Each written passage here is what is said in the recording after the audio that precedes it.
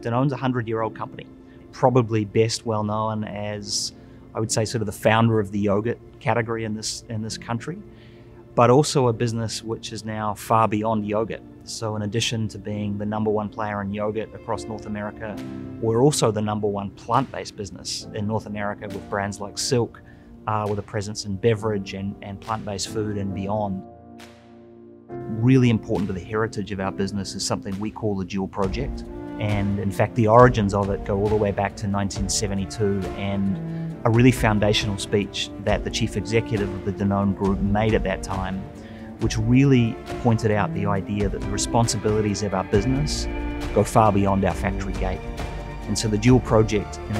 its most simple form, is a responsibility for us to grow the business and have a vibrant economic business,